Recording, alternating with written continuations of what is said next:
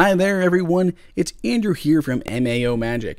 Now you have both a Magic keyboard and you have a Magic trackpad, but they're kind of floating around your desk. Well, the Spinido BESTSTAND is a great way to connect both your Magic trackpad and your Magic keyboard together into one really nice kind of single piece that you can easily keep your desk nice and clean. It has really kind of cool packaging. It's velcro together. You can pull up each side and kind of see the different features about it. But if you're looking for the features, what other better place to go than an online video? So let's actually open it up, see what it's about, see if this is really something that you should pick up.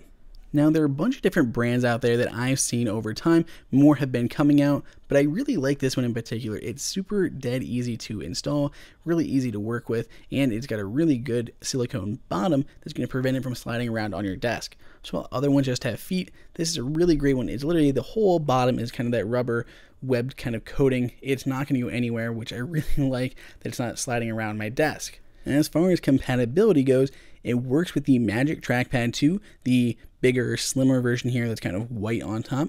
Then there's also the Magic keyboard, so the slimmer version of the keyboard. There was the old version that had kind of the bars, and there was ways you could connect those two together. The Magic bar from 12 South is an option, but this is going to be only for the slim ones that really match up with each other as far as size and height and everything go.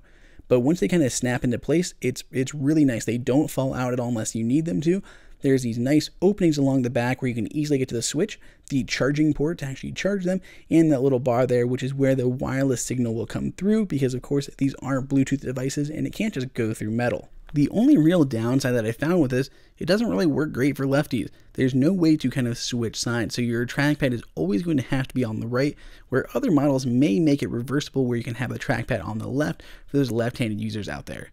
Either way, it's very affordable, and there's a link below in the description if you'd like to pick one of these up. Otherwise, ask your questions, go ahead and subscribe. Till next time, it's Andrew for MAO Magic.